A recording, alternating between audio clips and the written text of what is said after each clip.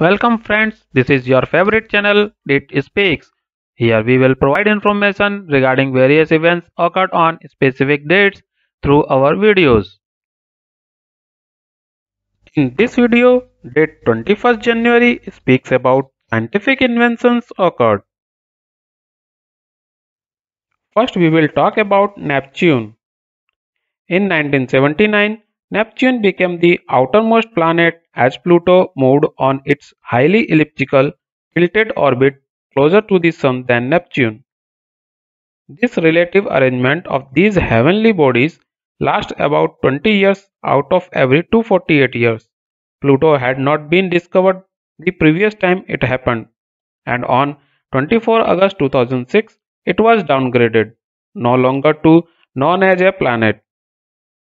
On that day, Neptune regained its title as the outermost planet, likely indefinitely, when a new scientific definition of the term planet was adopted by the International Astronomical Union, meeting in Prague, Czech Republic.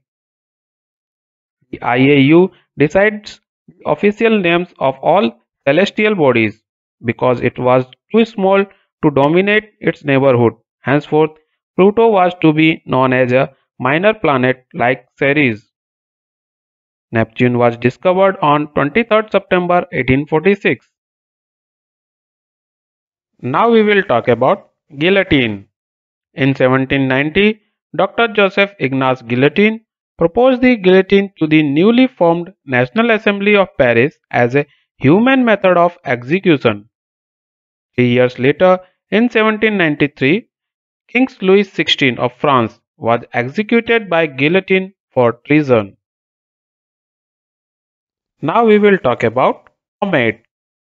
In 1472, the Great Daylight Comet of 1472 passed within 10.5 million kilometers of Earth.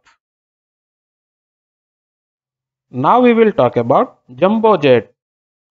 In 1970, the first wide-body jet was put into service as the Pan American Airways Boeing 747 flew its first flight between New York's John F. Kennedy Airport and Heathrow Airport in London, England. This jumbo jet had a cabin almost twice as wide as a 707 and a length of 231 feet. The cockpit and first class section were above the first floor of passengers. With the ability to carry more than 400 passengers, more than 5,500 miles, the 747 opened up economic long-distance travel to the masses. If you like our content, please like and share our videos and also subscribe our channel Date Speaks. Thank you.